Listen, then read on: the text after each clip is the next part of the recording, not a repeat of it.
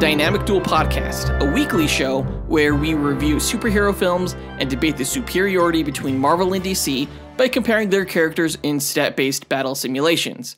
I'm Johnny DC. And I'm his twin brother, Marvelous Joe. And this is our 90th episode, and sort of the official start of the countdown to our 100th episode. Whoop, whoop. For which we have something pretty special planned, so look forward to that. Yeah, surprise teaser. Yeah, and in this episode, we're doing a duel episode, but it's a unique one. We're going to pit the Daughters of the Demon, Talia and Nyssa Al Ghul, versus the Daughters of the Dragon, Colleen Wing and Misty Knight, to tie into our Iron Fist Season 2 review that we did our last episode. Right, yeah, we were trying to come up with like a good like Iron Fist related Kung Fu match, so we were thinking maybe like White Tiger versus Bronze Tiger, but White Tiger didn't really feature at all in the Iron Fist Netflix show. So we thought that a couple of standout characters from Iron Fist Season 2 were Colleen and Misty, who, if you know them from the comics, they go by the Daughters of the Dragon. That's what they're nicknamed as. They're badass characters. We were wondering who we could possibly pit them against, because I don't think I would ever do like a solo Colleen or Misty Knight duel. So we wanted to pit them together because they're better as a team. And all of a sudden, Jonathan mentioned the Daughters of the Demon, Talia Al Ghul and Nyssa Al Ghul, who, as you may know, are daughters of Ra's Al Ghul, who is one of Batman's villains. He was the main villain of the Batman Begins movie, Ra's al Ghul, played by Liam Neeson, and his daughter Talia was the, I guess, head villain of the Dark Knight Rises movie. And Nyssa features pretty prominently in the Arrow TV show. Yeah. So, I mean, this is one of the more vague duel matchups that we've ever done. Obscure, if not the most obscure matchup. But, I mean, definitely stick around if you don't know too much about these characters, because they're pretty interesting, each set of them.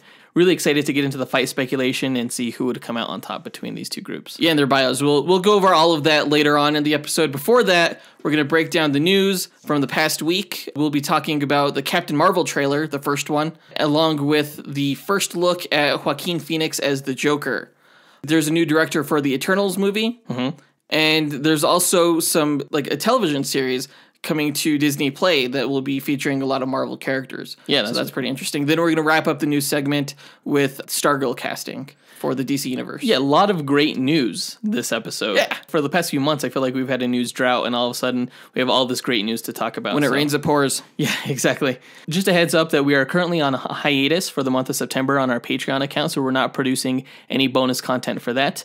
But you can go ahead and check out our past bonus content by visiting patreon.com/dynamicduel, and you can get access to our movie pitches and our blooper episodes and everything else that we put on there. Note that we do have a goal in place right now to reach 25 patrons, at which point we will print out physical copies of the Dynamic Duel No Prize that we award each week. So yeah, definitely check that out again. We will be resuming our bonus Patreon content again after the month of September. So yeah, definitely sign up for that. Speaking of no prizes, it's no prize time. So a no prize is an award that Marvel used to give out up until the 90s to fans. Our version, the Dynamic Duel No Prize, is a digital award that we post across our social media accounts that includes an illustration that I personally draw for those who we feel gave the best answer to our question of the week. Last week's question was, what actor have you always wanted to see in a villain role, and what Marvel or DC villain would you cast them as? We have a lot of shout outs to give this episode because we got a lot of great answers. Our first honorable mention goes to Victor Mrachka, I think I'm pronouncing that right, who gave the answer of Tom Hiddleston as Two-Face. I think he'd make a pretty good Harvey Dent. He's a great actor. Make a lot of great like comic book actor villains. He's just like, just the smarmy guy. I think he'd do a fantastic job as Two-Face. Yeah, he also suggested Kate Beckinsale as Catwoman, which has always been my like favorite Catwoman like fan casting. Yeah, that's definitely. I would love to see her as Catwoman, especially with Ben Affleck. That'd be awesome. Oh yeah. Jacob Bell 38 gave the answer James McAvoy as Lex Luthor. We know he looks good bald. Yeah, and well, he plays a great villain in the Split movies, so yeah, I think he'd be fantastic as Lex Luthor. John Spees gave the answer of Michael Rooker as Polka Dot Man, which at first I thought was a joke, but then I looked up Polka Dot Man and I was like, oh my god, the illustration looks just like Michael Rooker. Yeah, Michael Rooker is perfect for that role. So that almost got like the top spot just based off those illustrations alone. So great job, John Spees, for that answer. He's a Batman villain. Shout out to Ken Johnson for his answer of Jordan Peele as Brainiac. What do you think about that one? It's definitely an inspired choice. I think I would probably prefer Keegan-Michael Key as Brainiac just because he's a little bit slimmer and taller. And yeah, I think he might have the look. I think it would be hard to see him play that role without being amused by it. I kind of feel like about that casting the same way I feel about Kristen Wiig as Cheetah. Like, I feel like I'm going to have a real hard time not just laughing at her. Because they're comedic actors. Right, yeah, I'm so used to laughing at them. I don't know. If I saw Jordan Peele like in the green skin and like the dots on his head, I would think it was a skit. Exactly. Yeah. But it might be interesting. You never know. Shout out to Caleb Albers for his answer of Nikolai Coster-Waldau, I think I'm pronouncing that right, as Dr. Doom. Yeah, the Game of Thrones actor. Yeah. He plays Jaime Lannister. They need to cast those Game of Thrones actors in more stuff. I agree. I haven't seen them in too many other things outside of that show. I agree. And they're all fantastic actors. So Caleb also gave the answer of Jason Statham as Taskmaster, which I love that one. Like, I really want to see a version of Taskmaster on screen, and I couldn't think of anybody better than Jason Statham. He's one of the top kick-ass actors of our day, so it would be cool to see him in that role. But the no prize this week, we are giving to Mr. Adam Spees, who gave the answer of Denzel Washington as Lex Luthor, describing him as both like intelligent and classy and ruthless, and he just thinks that it would make the perfect best live-action Lex Luthor that we've ever had. When I first read that answer, I was like, oh yeah, Denzel Washington is Lex Luthor. But the more I thought about it, especially after seeing movies like Training Day, The Equalizer, and Training Day, yeah. Great villain role. Just, he is that perfect mix of intelligence and intense and classiness. Yeah. And I think he would just actually nail that role right out of the park. Absolutely. Way better than Jesse Eisenberg. The question is, would he ever do it? I think he would. I think he's mentioned in interviews like he's just waiting for a phone call. Really? To like be in a comic book film. And, he's had a shaved head a lot recently, so it would be perfect. I love that casting. And now I'm going to be disappointed if it never happens. It'll never happen. But maybe in the next life. Oh, well. No. But congrats again to Adam Spees for winning the Dynamic Duel No Prize. If you want to win a Dynamic Duel No Prize, go ahead and stay tuned to later on this episode when we ask another question of the week. And with that out of the way, on to the news.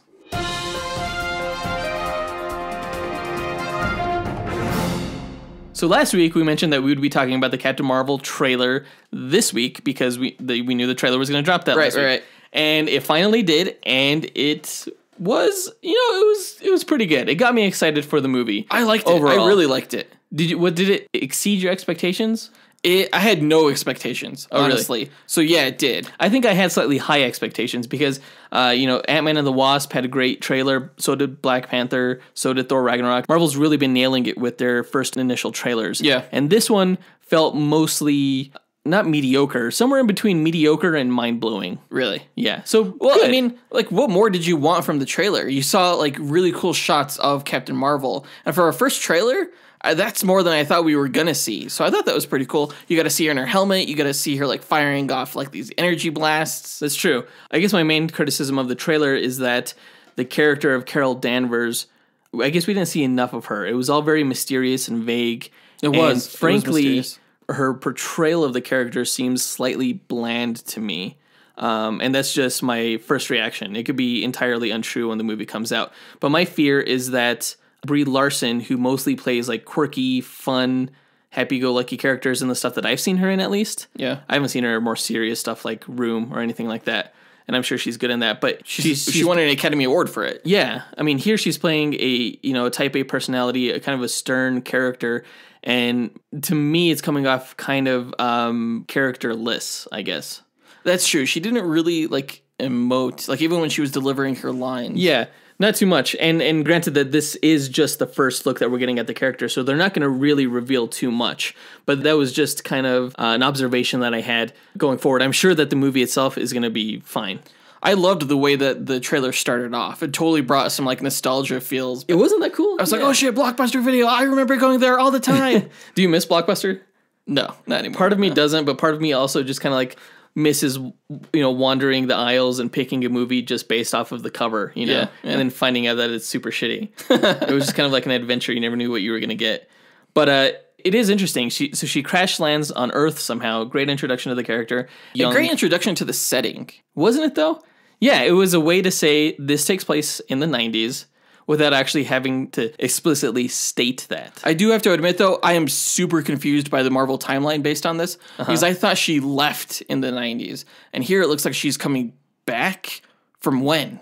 So it looks like she, at some point, was abducted by a Kree starship, we see shots of her flying up into the upper atmosphere and then seeing this like alien starship kind of uncloak itself. So my guess is at that point she was abducted. And I don't know if that's in the late 80s. I'm guessing this is around Top Gun time. And I think that she actually comes back in the mid 90s as we see here.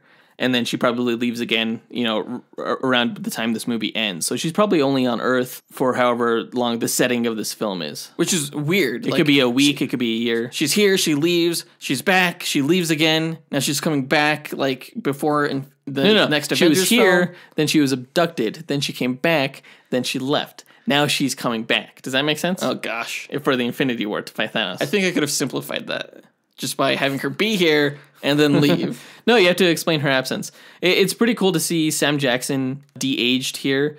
Looks flawless. It is flawless. Like I remember seeing in the photos from Entertainment Weekly, we were saying that, you know, it looks perfect and hopefully it holds up with motion in you know, in video. And it does. Absolutely did. There was an interesting shot here early on where it looks like Nick Fury is standing over an autopsy of a Skrull alien.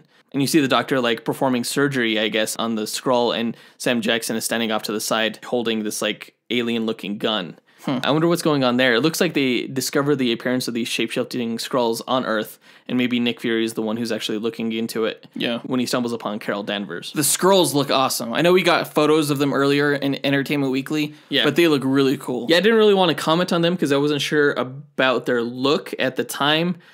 But, I mean, it wasn't bad. I thought the makeup job was actually pretty well done. And I know it came under a lot of criticism for coming across as, like, TV makeup, which I didn't think was the case, but I wanted to hold off judgment until I actually saw it in motion.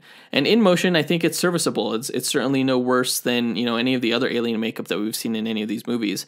I'm not sure if they'll be enhanced with CG, but at this point, I don't think they need to, you know. No, the blue-skinned Kree certainly aren't enhanced by any means. Right. And I think it's perfectly fine. Yeah, so after she gets abducted, she's telling Sam Jackson that, you know, her backstory is complicated. We see her up in space, possibly on Hala or on some kind of Kree starship, and I don't know if they erase her memory or anything like that, because we do see that they're beaming some kind of energy into her head. Yeah, that was a bizarre scene. That was interesting. Yeah, I don't know if that's a version of the psych magnetron or if it's some kind of way that they're manipulating her into forgetting her past, and maybe that's why she doesn't remember things, because she states in the trailer that, you know, she has flashbacks of like her memories on Earth and stuff, but something's not quite right there. She doesn't know if they're real. Right. Exactly. Like the flashbacks include her going into her jet alongside Monica Rambeau's mother, Maria Rambeau. Other memories include her partaking in her military training, like doing a ropes course at basic training, I guess. Yeah, and then like her like playing baseball as like a little girl. Yeah, falling down often, but always getting up is the theme here. And the last time that she gets up in this trailer in that little montage of events is she gets up after being blasted by this energy explosion. I guess it happens right after she gets abducted and maybe ends up on an alien planet. Something blows up, and that's how she gets her powers, it looks like, because the powers kind of flowing from her hands. So it's definitely a different sort of origin from the one that she has in the comics. It's not like she made friends with an alien, and then he took her up into outer space, and then she became like a victim of one of his bad guys. It looks like she gets abducted, and then her body transforms through some alien means, and then she ends up joining the Kree Star Force. Well, yeah, I've heard that she's part alien, right? I think we mentioned that in the podcast before. Yeah, in the comics, the psych magnetron machine altered Carol Danvers' DNA so that she is part Kree and got powers from it as a result. And you can learn more about, you know, Captain Marvel's backstory in our Supergirl versus Captain Marvel Duel episode, where we go into that. Yeah.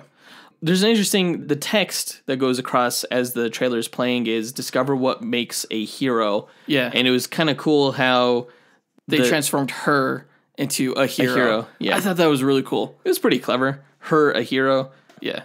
It's something interesting that I'm surprised that the Wonder Woman marketing didn't do. Putting the her in hero. It's true. Kind of thing. It's pretty. Yeah. For most of this trailer, she's wearing her green Star Force outfit. It's not until the very end that we see a glimpse of her red and blue outfit, basically just her fist and her left leg, and she's forming a fist. And there's someone in the background that's out of focus, who I'm assuming is the primary villain of this movie, because I'm assuming that she gets the red and blue outfit toward the end of the film, kind of like abandoning the Kree Star Force ways and kind of taking up her own identity.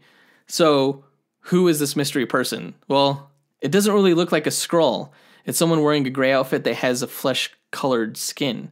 And my fear is that they're making Mar-Vell the villain. I don't think they would do that. I hope that they don't do that. That would really suck, and I think it would be an extreme disservice to the character of Mar-Vell from the comics. And he is featured in the trailer. We do get to see him. That's Right. pretty cool. Yeah, he has crazy eyes. They're like yellow. Yeah.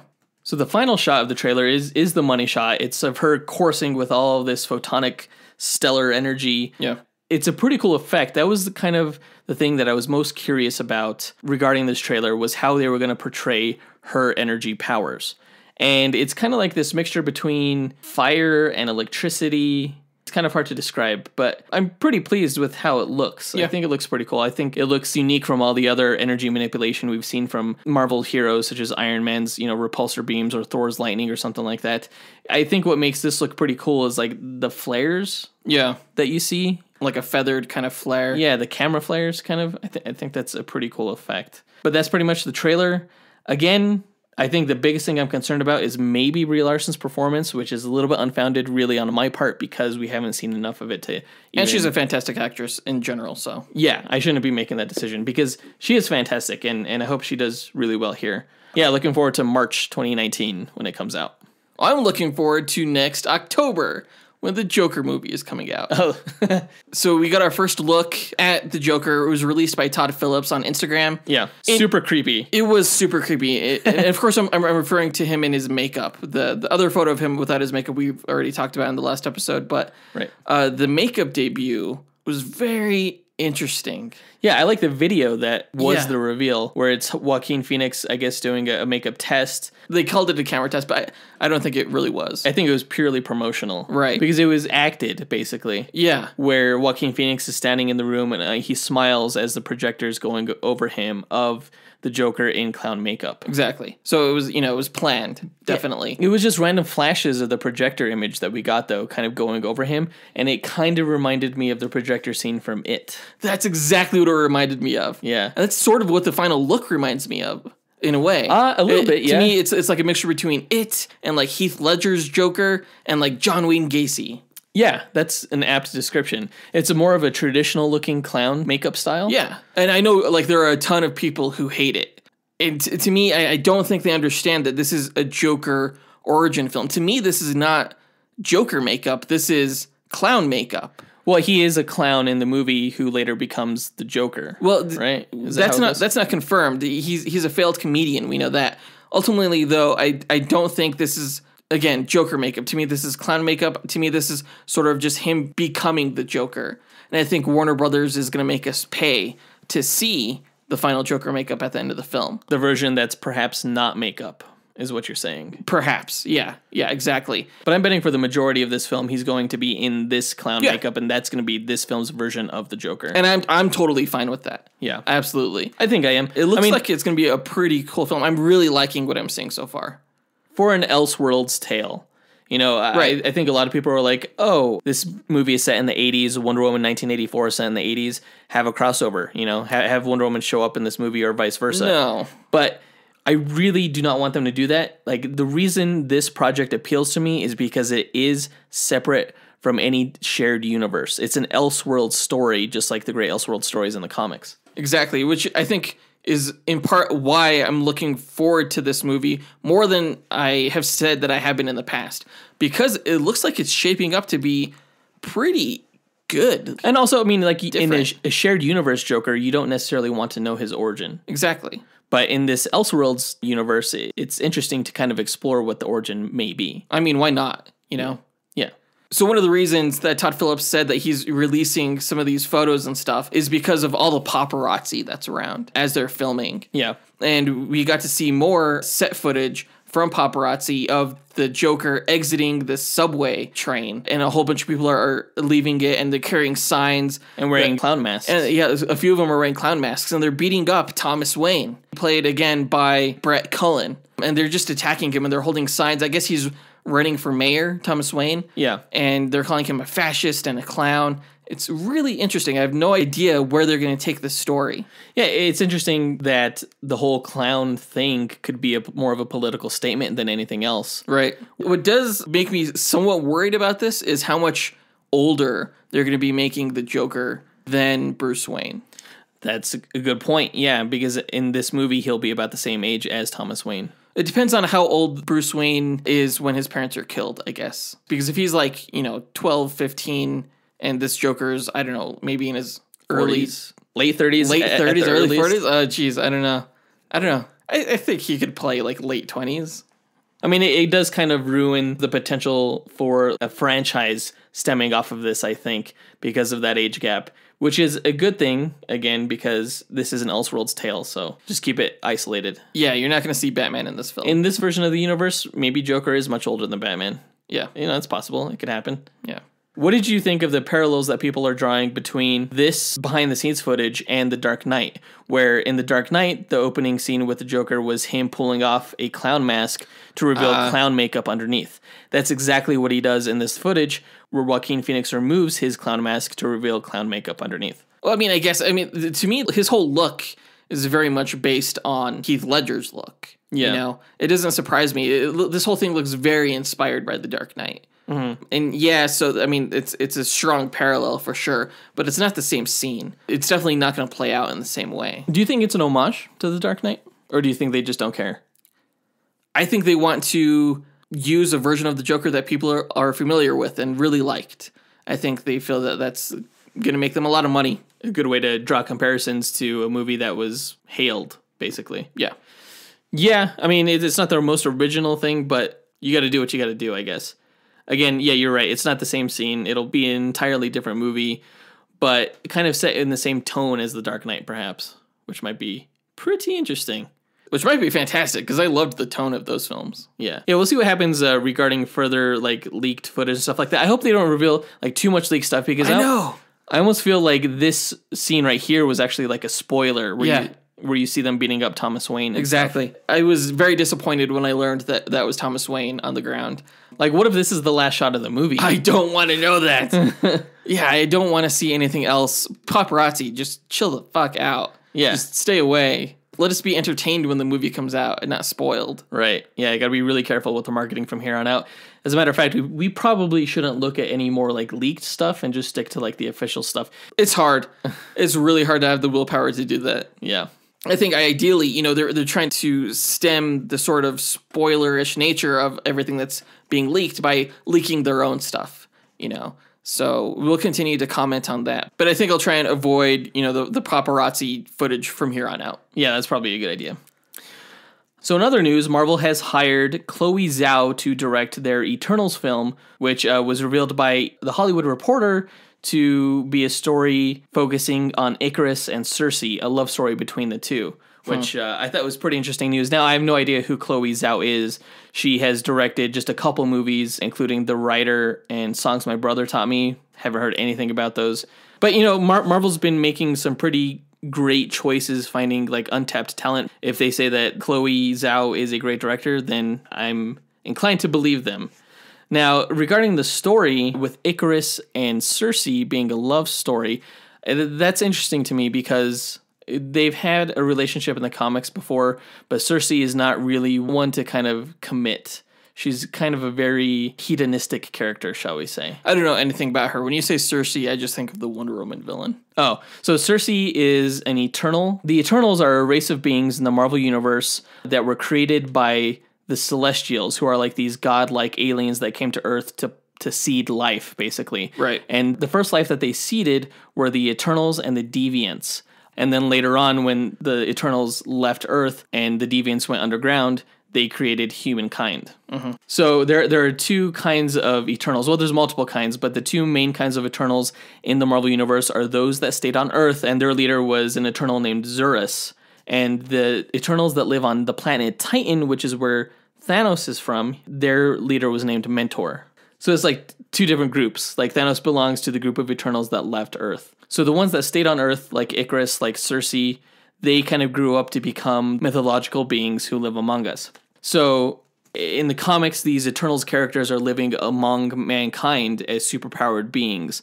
But is that something that we really want to see? in this current timeline, them living among present day heroes when they're not helping out the Avengers and stuff like that. I think I would like to see from this movie is it not actually take place in the modern day, but be more of like a period piece, like way back maybe in ancient Greece or even prior to that. Really? Yeah, where we see them influence mankind and really shape the future of the Marvel Cinematic Universe, and perhaps even plant seeds to the forthcoming introduction of mutants in the Marvel Universe. Yeah, I keep hearing that rumor. Yeah, so like have this start out with the Celestials, give the history as it is in the Marvel Cinematic Universe with the creation of the Earth and the Deviants and the Eternals, but also introduce the concept of mutants, like the genetic potential for mutants, and just have this movie be more of a history love story. History of the planet Earth. History of the planet Earth in the Marvel Universe. I could totally see that because we've heard stories of them unfurling the timeline scroll of the MCU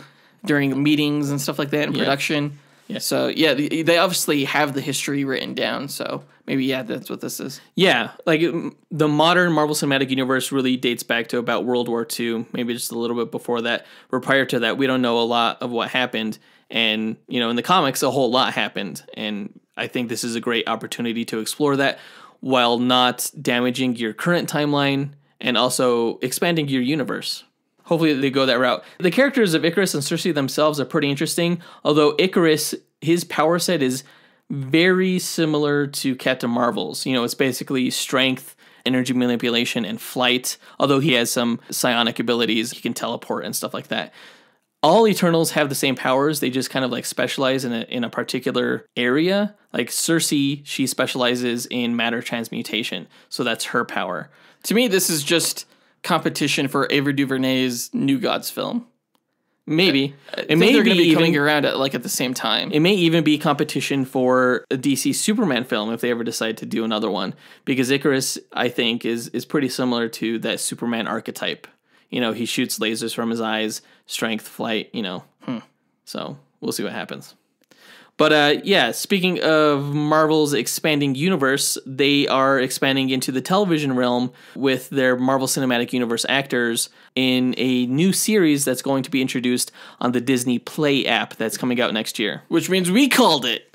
We totally called it. Well, a few episodes ago, one of our questions of the week was, what kind of Marvel content do you want to see on the Disney Play streaming app?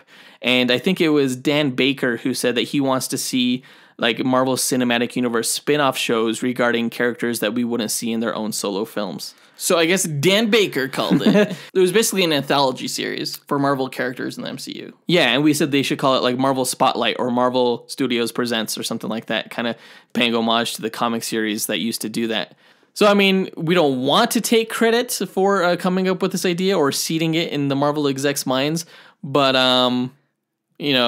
if you want to give that to us, I'll take it. I'll take credit. We'll take it. Or I'll at least hold on to it for Baker. Yes.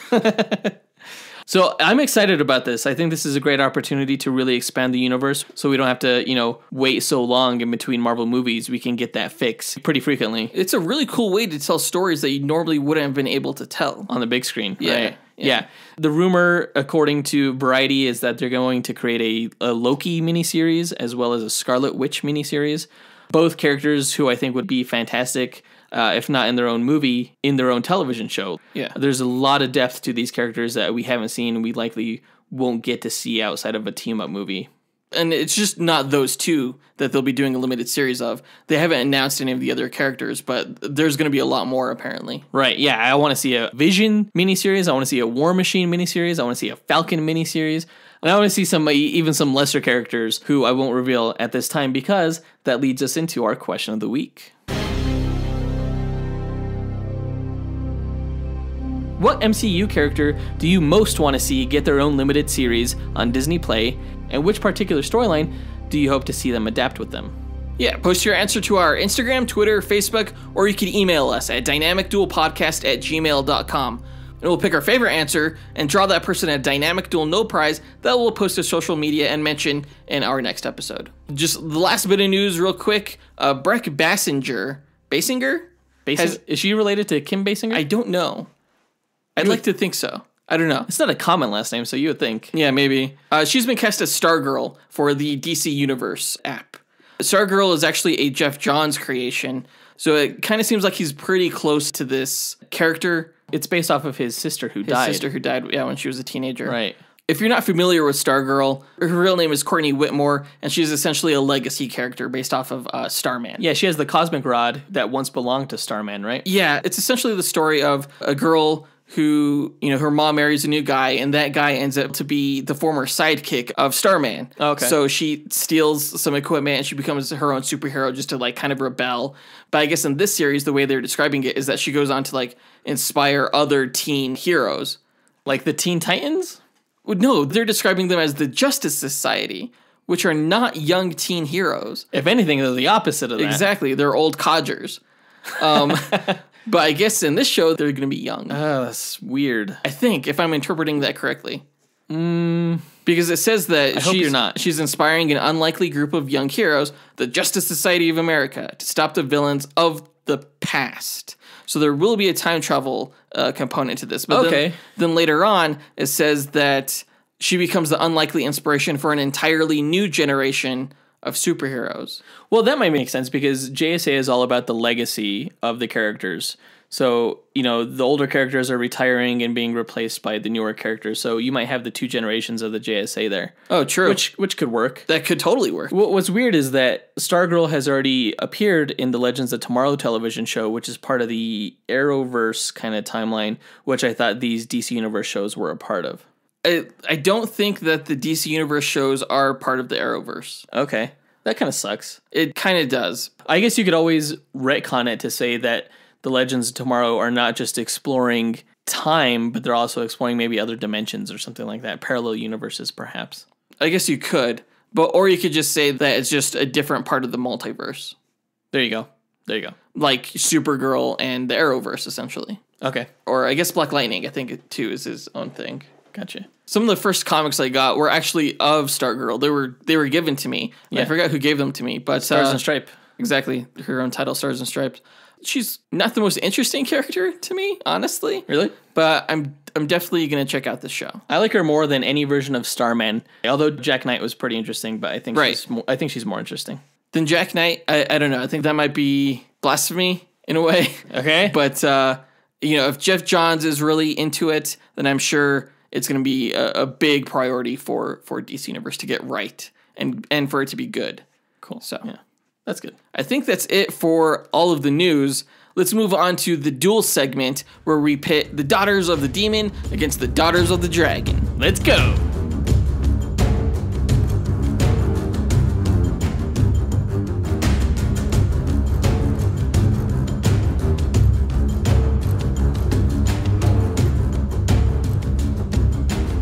So the Daughters of the Demon, as we mentioned before, are Talia al Ghul and Nyssa Ratko, or sometimes referred to as Nyssa al Ghul. Right, the daughters of Ra's al Ghul, the Batman villain. Exactly.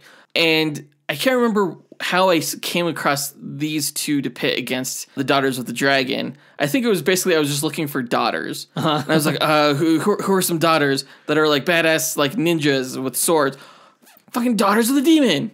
They're not actually referred to that in the comics. Uh-huh. But Talia has been referred to as Daughter of the Demon before. Mm-hmm. Of course, the demon referring to Ra's al Ghul, which translates as the demon's head. And actually, Ra's al Ghul's first appearance in the Batman comics was in a storyline titled Daughter of the Demon. Oh, yeah, I remember seeing that on a cover. And Misty and Colleen are not actual daughters. They're not siblings, as you know. If you watched Iron Fist Season 2, you know that they're just best friends who were given the moniker Daughters of the Dragon, just because they're badasses. But they do have comparable skill sets to Talia and Nyssa al Ghul, I'm assuming, because they're both great fighters, they're both highly intelligent, and I think this is going to be a pretty damn good matchup. It might be the first time this matchup has ever been done, honestly. Yeah. Because I think most of the duels that we have are pretty popular fan matchups. For the most part. I don't know if anybody's thought to pit the Daughters of the Dragon versus the Daughters of the Demon, so it'll be fun to kind of explore this for the first time. Yeah, I'm really looking forward to it. If you're a first-time listener to our podcast and you're not familiar with the way we do our duels, they're all stat-based, essentially. Yeah, that's how we determine the winner. We compile each character's stats and then run them through 1,000 simulations to come up with a percentage of wins for each character. And we do this using the probabilistic model known as the Monte Carlo method. Right, it basically takes their stat and plots it on a bell curve among a standard deviation from which we compare the results, and that basically determines everything. Right, and because we do so many matches, we do 1,000 matches, it just lends to the accuracy of the result, of the percentage of wins that we end up with. Right, because the Monte Carlo method is used practically in a lot of different applications in real life, such as, risk assessment, video game AI, things like that. Yeah. And the reason we do it this way is we are both extremely biased. So there's no bias in the results. There's no fan votes, no uncharacteristic feats of strength, just science. Yeah. And somewhat official in that we take our stats from the official Marvel power rankings. Right. And we also extrapolate the DC stats from those. We do add some additional stats of our own that we think are important to any particular battle. It just depends on which matchup we're doing. Yeah. But before we run the simulations, what we like to do is kind of speculate on a scenario between the two fighters, or in this case, the two groups of fighters, how we think a fight between the two would actually play out, because we think it's fun to do. Yeah. Yeah. We also go into each character's history, and that's just to help understand the characters' abilities and their backstories, in case you're not familiar with them. Right. So I'll go ahead and start off with the backstories and abilities of Colleen Wing and Misty Knight, aka the Daughters of the Dragon. Now, Colleen Wing was born in the US, but was raised in the mountains of northern Japan by her grandfather, Kenji Ozawa, who instructed her from an early age in Bushido, the way of the samurai.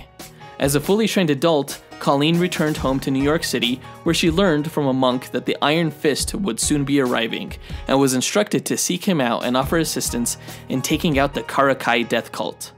After that mission, Colleen was saved from criminal gunfire by police officer Mercedes Misty Knight. The two became best friends. Misty grew up in New York City, where she trained in the police academy, graduated with honors, and became a highly decorated lieutenant in the NYPD. One day, she attempted to defuse a terrorist bomb at a bank, and although she was able to save the people inside, the bomb exploded and took her right arm. Unable to continue active duty as an officer, she was given a desk job and fell into depression. However, Tony Stark recognized her act of heroism at the bank and granted her a bionic prosthetic. Misty left her desk job at the NYPD and formed a private investigations firm alongside Colleen that they named Nightwing Restorations.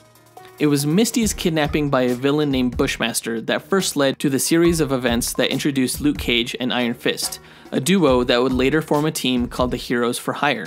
Nightwing Restorations would often team up with them, helping them take down villains such as the Golden Tigers, Bushmaster, and Steel Serpent, who was the first one who dubbed Colleen and Misty as the Daughters of the Dragon, a nickname that stuck.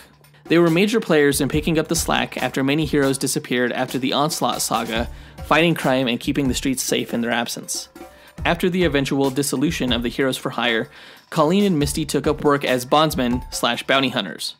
During the Civil War event, Tony Stark asked them to reform the Heroes for Hire and get paid to track and detain those acting outside the Superhero Registration Act. They agreed, provided they only go after criminals in violation of the Accords. They helped Daredevil defeat the Beast and the Hand during the Shadowland event, after which it was revealed that Colleen's mom was the leader of a group of the Hand called the Nail, who were a group of female swordsmen. After her mother's death, Colleen became their leader in an effort to steer the group toward righteousness. Meanwhile, Misty briefly led a new incarnation of the Defenders that consisted of all female superheroes. This was before both Colleen and Misty reunited to assist the latest version of the Defenders team, which included Daredevil, Luke Cage, Jessica Jones, and Iron Fist. As far as abilities go, the Daughters of the Dragon are both exceptional martial artists, both trained by Danny Rand in addition to their prior training, Colleen in Kenjutsu, Judo, and Aikido, and Misty with her combat training at the police force. Colleen studied with Iron Fist in how to focus and channel her chi, or life energy, to use it as versatilely as a human possibly can without having the power of the Iron Fist. Going into a Zen state, she can perform minor feats of strength, accelerate her healing speed slightly above normal human levels, and withstand extreme temperatures. She carries her grandfather's katana everywhere she goes, passed down from generations of samurai. Misty often carries a pair of handguns, and with her bionic arm, she has increased punching and gripping strength, though not increased lifting strength. It's made of diamond interlaced with Antarctic vibranium. What? Which, as we discussed in the Black Panther duel, is different from Wakandan vibranium. Instead of being a metal that absorbs vibrations like the Wakandan variety, Antarctic vibranium emanates vibrations at a specific frequency that breaks down the molecular structure of most metals. In addition, she recently received an upgrade to her arm that can fire force thrusts to blast back her opponents. Both Colleen and Misty are expert detectives among the best analytical minds in the Marvel Universe. And that's them. Diamond and Antarctic vibranium. That's a weird combination. It's pretty ballin'. I didn't realize it was developed by Iron Man. It was initially developed by Iron Man. Danny Rand has made some upgrades to it in the past. Right. But yeah, it's not like the television show where it was donated by Rand Corps. I'm not afraid. Okay. Sounds like you are. No. I would say Nyssa and Talia are probably closer to Colleen than Misty. Uh-huh. But we'll see how this plays out. Yeah. Colleen is more of a samurai type character, whereas Misty is more of, she carries guns and has that prosthetic arm. They kind of complement each other. It's kind of like past meets future. They're like a yin-yang of personalities and abilities. I guess that's cool. Talia and Nyssa aren't really yin-yang because on their own, they're sort of like these perfect whole specimens. Okay. And then we have two of them. Uh-huh. Let me get into their backstory. So, the story of Nyssa and Talia al Ghul begins with their father, Ra's al Ghul, the Demon's Head, the 500-year-old leader of the League of Assassins and one of Batman's most challenging adversaries. First appearing in a 1971 issue of Batman titled Daughter of the Demon, Ra's is able to heal, revive, and resurrect himself in natural underground chemical pools known as Lazarus Pits, which has resulted in his prolonged life and allowed him to develop over the centuries into the most resourceful and dangerous criminal mastermind on the planet, an eco-terrorist intent on mass genocide of the world's surplus population. Sometime in the 1700s, during his travels through Russia, Ra's had a daughter named Nyssa Ratko, whom he abandoned. Yet Nyssa's mother regaled her with romanticized stories of her father, and when she was older, Nyssa set out to find Ra's and eventually tracked him to the League's secret base in northern Africa. Impressed by her ability to find him, as well as her beauty and warrior spirit, Ra's accepted her into the League of Assassins and trained her to become his right hand and eventual heir. She followed him in his crusades to cleanse the earth, and at one point suffered a fatal wound. Ra's used one of his Lazarus Pits to save her, an honor he rarely bestowed on those in the League. Over a century had passed, and Nyssa eventually became disillusioned with her father's genocidal mission and parted ways. Unhappy with her decision, Ra's nevertheless let her leave, even granting her her own Lazarus Pit, believing she would one day sire a more worthy heir for him. Nyssa did have a family and was happy living in Europe, though she refused to hand her daughter Hannah over to Ra's, causing him to disown her permanently. Not too long after this, Nyssa's family was captured by Nazis in World War II and tortured in concentration camps. Nyssa underwent cruel experiments that made her infertile. Ra's visited her in the shadows, but refused to save her or her family, because while he disagreed with Hitler's ideology, Ra's recognized that the millions who died from Hitler's actions would only aid his cause to thin the population. Nyssa's husband and daughter died in the concentration camp, and she survived only because she was able to make it to her Lazarus Pit when the war ended. By the late 60s, Ra's met his new wife, Melisandre, at Woodstock, and the two later... Really? Yeah. What? And the two later had a daughter named Talia. Talia's a Woodstock baby? Yeah. So they had a daughter named Talia, whom Ra's, like Nyssa, trained to become his right hand. In the Daughter of the Demon storyline, Ra's emerged inside the Batcave and revealed to Batman that he knew his secret identity as Bruce Wayne, and explained that both Robin and his daughter Talia had been kidnapped. Batman managed to rescue both, but the whole thing turned out to be a ruse set up by Ra's and Talia to test Batman's worthiness to be Talia's husband, as she had fallen for him. Though Batman rejected their offer to become the leader of the League of Assassins, he did express shared romantic feelings for Talia. Subsequent years showed Talia conflicted in her loyalty to her father and her beloved, Batman. Batman and Talia were at one point married under League rules, at a time when Batman was helping Ra's track down Talia's mother's killer. They consummated their marriage and she became pregnant, though she faked a miscarriage after Batman became more interested in protecting her than bringing her mother's killers to justice. Interesting. Their son wouldn't be born until years later in an artificial womb. Angered by Batman's continued rejection of his empire, Ra's chose Bane to become Talia's new husband. You can learn more about Bane in our Bane vs. Iron Fist episode. Yeah. Talia rejected Bane and eventually, like Nyssa, rejected her father and his crusade, changing her name to Talia Head. She became the CEO. It's a horrible last name. It's kind of like a James Bond girl last name. She became the CEO of LexCorp when Lex Luthor was elected president of the United States, and she eventually sold Lex's company to the Wayne Foundation after his fall from presidency. By this time, Nyssa had reaccumulated her wealth and developed a plan for revenge against her father Ra's, who was slowly dying as Batman and Bane had been destroying Lazarus pits around the world. Talia, who was unaware of Ra's other daughter, was befriended by Nyssa before Nyssa drugged and kidnapped her. Talia was taken to Nyssa's Lazarus pit and killed over and over again, each time resurrected by the pit. The horrifying ordeal broke Talia mentally, and Nyssa brainwashed her into hating Batman and killing their father. In their confrontation, Talia faltered and Ra's ended up running a sword through her. Batman rushed to save her, and because of this, he was unable to stop Nyssa from driving a dagger through Ra's heart. Wow. Nyssa escaped with Talia, and together they took over the League of Assassins, a result that Ra's apparently had planned all along. He planned for his daughters to kill him? He planned for Nyssa to take over his crusade and the League. Gotcha. So together the sisters tried to assassinate Superman using kryptonite bullets stolen from the Batcave in an effort to destroy the world's hope, in the same way that hope had been destroyed for Nyssa in the concentration camp.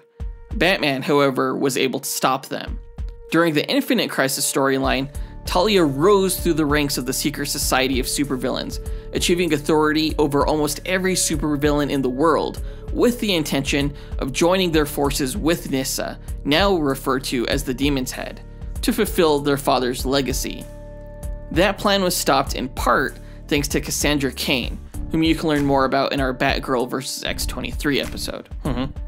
Nyssa was assassinated soon afterward in a car explosion set up by Lady Shiva, after which Talia assumed full control of the League, later resurrecting Jason Todd in a Lazarus pit and birthing her and Batman's son Damian, the new Robin. Unbeknownst to Talia, Damian's body was intended to become the new host body for Ra's al Ghul's soul, but Talia was able to save Damian from that fate. Ra's did return, however, as a zombified corpse and was eventually rejuvenated by a mystical fountain of essence. Nyssa and Talia have no powers, but both are trained assassins and master martial artists. They're also both weapon experts, particularly in the art of swordsmanship. They're both tactical geniuses, especially Nyssa, who has the added benefit of having lived for centuries. Talia, on the other hand, has technical knowledge, having several science degrees, including in engineering. I'm surprised that Nyssa is older than Talia, because I thought Talia was the older sister. But not only was I wrong, I was like way wrong. Way wrong. Because Nyssa is like centuries old. Yeah. It's crazy. Yeah. Hearing that backstory just serves to prove how good of a matchup this is, I think. Yeah, I think so. And so yeah, let's go into how we think a fight between these two groups will go. What we do with these speculations is set a few ground rules in which the characters know nothing about each other, but they do know that they are threats that need to be eliminated. Yeah, we usually start them about 50 yards apart from each other, and we don't account for the environment in any way. It plays no factor in neither our speculation or the stats, because it's too big of a variable. Right, some characters could win in one environment and lose in another, so we like to keep this as neutral as possible and say that wherever these characters are fighting, the environment plays no factor. Right. So let's go ahead and get this started then. 50 yards apart, Misty and Colleen on one side, Nyssa and Talia on the other. Who goes first? Okay, well, I want to start off by, let's put all the guns on the table just to see what everyone's carrying. Oh, that's a good idea. That's a good idea. Nissa and Talia, I mean, fighting style wise, they're both really similar. You know, they both had the same teacher. When they were in charge of the league, they both definitely had swords on them. So they're both going to have their own like scimitar kind of style swords. Scimitar? Okay. And they're both going to have daggers located in maybe some hidden places. Okay. And then maybe guns. Talia definitely has a gun. Talia does? Yeah. Nissa may not? I'm going to say she doesn't. Okay. Colleen will definitely have her sword, and Misty will have a pair of handguns and her bionic arm. Colleen will also have the use of her chi. Not to the extent of the Iron Fist, you know, but she can increase her strength for blows in so much as a human being can. I do think that Talia could probably come to this fight more well prepared if she knew that it was going to happen. She could probably be as you can say that about anybody. I know, as equipped as almost like Batman is. But I do think I'm just going to limit them to, again, swords and... To what's typical. Yeah. Gotcha. All right, so let's go ahead and get this started. Colleen is going to unsheath her katana from its sheath, and Misty Knight's going to pull out both of her guns from their holsters on her side. Okay, so Talia and Nissa are both like, so these are the weapons that they have. Good. Okay, so they're not going to pull out their weapons? No, they're going to keep them kind of hidden, but they're going to charge the Daughters of the Dragon. Okay, so at that point, Missy is going to start shooting at both Nissa and Talia. And she's an expert marksman, so she shoots both of them in the head and the match is over. Okay, no, that's not what happens. They both dodge out of the way because they're both, like, expert agile gymnasts as well. They're very agile. They're perfect human specimens. But Nissa, she takes the lead, and she starts attacking both of them with her sword, both of them at the same time. Oh, so they close the gap at this point. Yeah. Doing their flips and shit. Yeah, and so as Nissa is distracting them, that's when Talia comes up behind Misty and starts examining her arm. You think Misty is just gonna, like, let her do that? Well, no, she's not gonna let her do that because she's too busy fighting with Nissa. Nissa's fighting with her sword? Yes. Okay, so while Nissa swings her sword at Misty, Misty blocks the sword with her arm and melts the sword down, effectively rendering Nissa swordless. It liquefies. She no longer has a sword. Except that this sword is made of promethium, and it doesn't do that shit. Yeah, it does. Why? It destabilizes the molecular structure of the promethium. Yeah, maybe Marvel metals, but not DC metals. I mean, it does it to adamantium. It does it to the strongest metals out there. So, yeah, the sword is melted. What the shit? Yeah. Okay, well then as Misty is melting the sword, before she can melt it too far, that's when Talia realizes what's happening, and she stabs Misty in the side with the dagger. Oh, shit. So Colleen sees this, and she rushes Talia, and those two start sword fighting while Misty's dealing with her wound in her side. But she still has her gun, and Nissa is without a weapon. So she starts shooting. Well, Nissa has like a slightly melted sword, which she could still totally be lethal with. Okay. She could be lethal with a lot less than that. All right. Well, anyway, she's getting shot at regardless. Okay. So Nissa's like dodging the bullets, and she's trying to get in close with her knife, which Misty melts down even more to nothingness. No. As Misty is trying to shoot Nissa, that's when Nissa like kicks the gun out of her hand, turns it on her, and starts firing at her. But before Nissa could get off a shot with Misty's stolen gun, Misty uses the magnetism powers in her arm. She can like pull metal toward her, which is something I neglected to tell you. Sorry about that. Oh, okay. But she can do this. She pulls the gun back into her hand so that she has control of the gun again. Ah, crap. And then continues firing at Nissa. Damn it. Well then, okay. I mean, so Nissa still has her own gun too, so she's firing back. Oh shit, it's a gunfight. So yeah, they're both like... These gunfights are the worst. That's what made the Red Hood versus Punisher fight so hard, is because they're basically shooting at each other while also trying to dodge the bullets. Right. It's just horrible. So that's what they're doing. They're like kind of like rolling and diving and shooting. Meanwhile, Colleen and Talia are having that sword fight, but at some point they come swords together and they're like pressing against each other, and that's when Colleen focuses her chi into her hand for the strength and cuts through Talia's scimitar. Okay, then Talia pulls out some surprise weaponry. These smaller... I thought we had all weapons on the table. These are ninjas. You don't know where they're going to pull weapons from. I guess I did pull the thing with the magnetism. Yeah, exactly. All right. Like mini scythes, like kama, I think they're called. Oh, okay, yeah. And these things are like made for taking on swords. Okay, so she's battling Colleen with that. Okay, Oh, that was convenient. Yeah, it was. Yeah, Alright. it was. All right, so Talia has these twin comma weapons, which are like billy clubs with sickles coming out one end. Colleen, she's able to defend herself against the comma pretty well. Okay. Meanwhile, back over with Misty and Nissa, they're still shooting at each other. Right. But I have a pretty good idea that Misty could deflect bullets with her magnetic arm. So maybe that's not the best route for Nissa to go. Nissa cheats as well. She pulls out a collapsible bow and arrow. Okay? And she... All right, no more cheating after this. She pulls out some... Does she use that often in the comics? She uses it all the time in the Arrow show. So it's a bow and arrow versus a gun. Right, exactly. She pulls out some, like, collapsible arrows, too, from her boots. And she just fires... These aren't metal, by the way. Just to let you know. She fires off a few rounds at Misty. And some of them hit her in key points in her... No, because before the arrows could even hit Misty, Misty shoots out a force blast from her arm that shoot the arrows back. Well, fuck! All right. Okay, so then Nissa, like, tucks and rolls, and then, like... From the low point on the ground, she like flips over Misty, and with the wire of her bow, she starts strangling her. Oh, that's a pretty good move. Okay, so Misty, using her martial arts skills, reaches back and grabs onto Nissa's leg and then crushes and breaks her ankle with her increased grip strength on her arm, thereby forcing Nissa to relinquish the... No, Nissa's used to pain. If she crushes her ankle, she's still standing on Misty's back with one foot, and she's still crushing her throat with that cord. Okay, well, then Misty just reaches over and grabs the other leg, and then shatters that one as well. Except that Nissa sees that's happening, so right when Misty reaches for her leg, that's when Nissa lets go of the bow, and it slams into the back of Misty's head, and it dazes her, and now she's on the ground dazed. Alright, so Misty's dazed, and Nissa is hopping around with one shattered ankle. Let's go back to Colleen and Talia and see how they're going. So they're fighting with the kama and with the swords. Okay, so as they're fighting, Talia catches Colleen's katana in her blades with the two sickles. Oh, by crossing them? Yeah. Okay. Yeah. And then she just uses her strength to pull on the kama and break Colleen's blade. Oh shit, are all the swords in this match gone now? Yeah, I guess they are. Okay, so, but Colleen still has like a half a sword left. Okay. So she can still do some damage with that. But she's like, ah, crap, my sword's broken.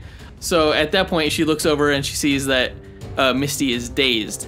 And she sees that like Nissa is like coming up to her with like a knife about ready to stab her, hopping on one foot. Okay. So she throws her katana, her half a katana, and it spins and it sinks right into Nissa's other leg, her good leg. Oh gosh. So Nissa's like, both of her legs are like paralyzed now. Okay. So as Colleen was distracted doing that, that's when Talia like sweeps her leg under Colleen, makes Colleen land on her back, and then just drives the kama right into Colleen's like upper torso. Oh. Meanwhile, Nissa is falling down onto the ground. She drops the knife that she was going to use to stab Misty. Misty picks up that knife and then hurls it at Talia, and it gets her like right underneath the chest. Is Misty good at throwing knives? Yeah, Misty's good at throwing knives. Okay.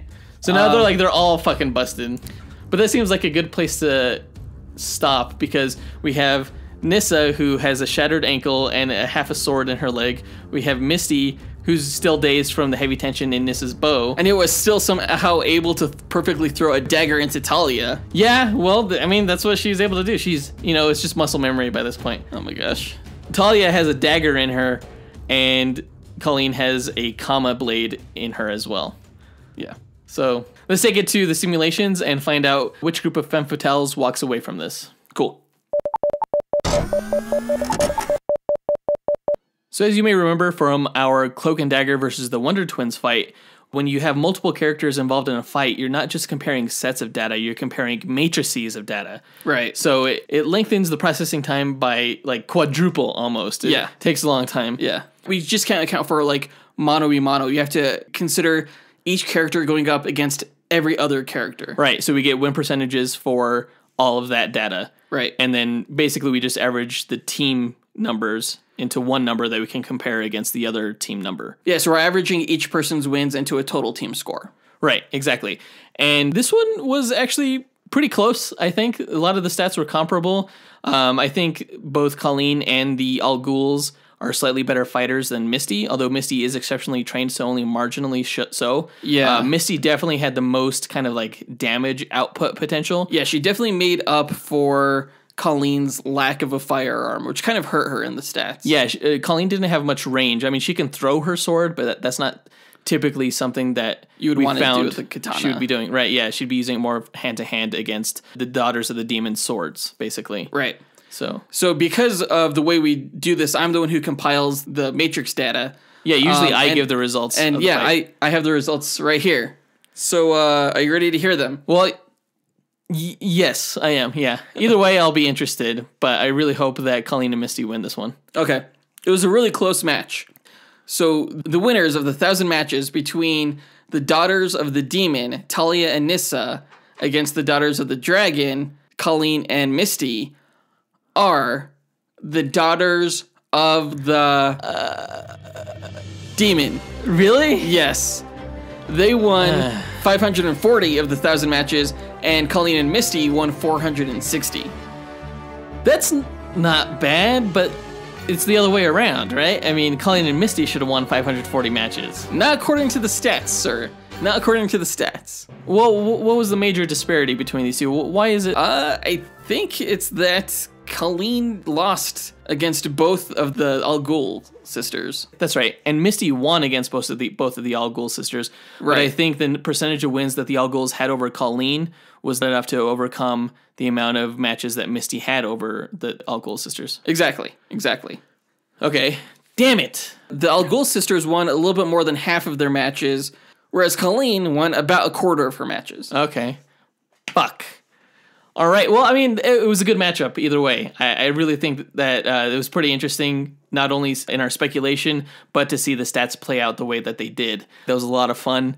And, despite them being obscure characters, I hope you guys learned a lot about them, because I certainly did. Yeah, it was fun. I'm glad we did this match, because I'm not certain, again, when else we would have done it, if not now. With those characters. Right, yeah. Exactly. So, that does it for this episode. In next week's episode, we will be doing another duel match between Clayface and Venom. And this is in preparation for the Venom film that comes the week after. Yeah, which we will be reviewing when that comes out. I'm really looking forward to this next match. It should be a good one. Clayface is totally going down. Don't be so sure, sir. I'm just looking forward mainly to the next episode for the Venom curb stop that is going to happen.